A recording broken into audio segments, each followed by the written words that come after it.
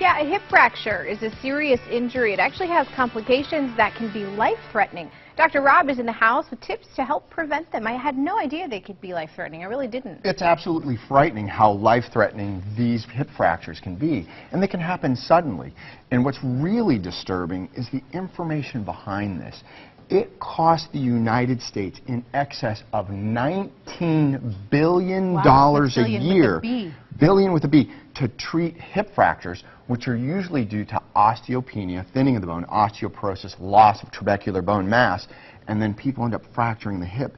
And it is one of the leading causes of death in the United States. 1 out of 4 people, after they fracture their hip, actually succumb to a complication of hip fractures, whether it's a DVT or infections. And you can see in this picture here, this is an absolutely frightening fracture of the left hip, and you can see it there on the right part of your screen where it's broken, right where it leads into the pelvis.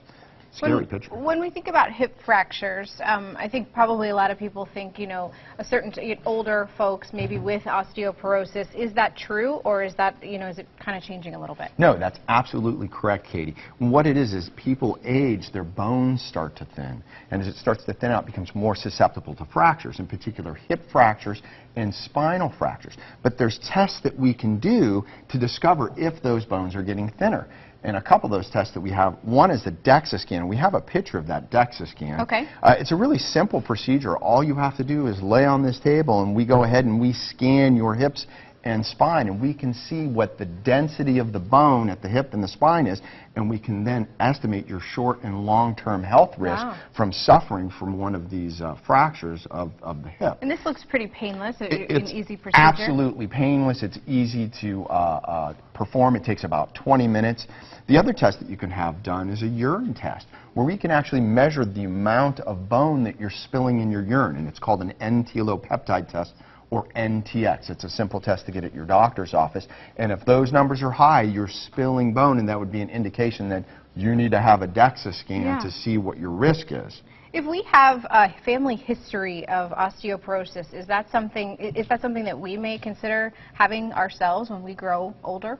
That's absolutely correct, Katie. So if you have a family history, a mother or father or grandparents that have had problems with hip fractures or osteopenia, osteoporosis, then you definitely want to have a DXA scan and an N-Telopeptide.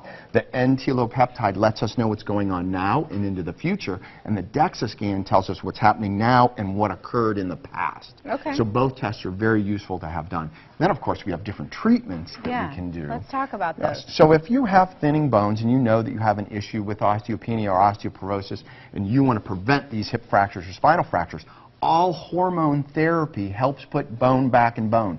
Every single study has demonstrated that estrogen, progesterone, testosterone, growth hormone, DHEA are all powerful hormones at putting bone back in bone. Importantly, vitamin D is you need to get appropriate levels of those. Strontium, iproflavone with calcium.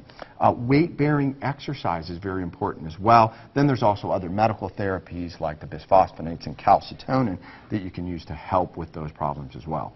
So if we start to notice as we're aging maybe some of the signs of osteoporosis, or if we do have a family history, we want to get into our doctor and come see you and say, hey, we have some questions, concerns, can you help us? Yeah, it's a great question, and what you want to have done is ask for an N-Telopeptide or NTX urine test or a DXA scan, which is simple to do and it's painless, and it's an easy test to perform. Yeah.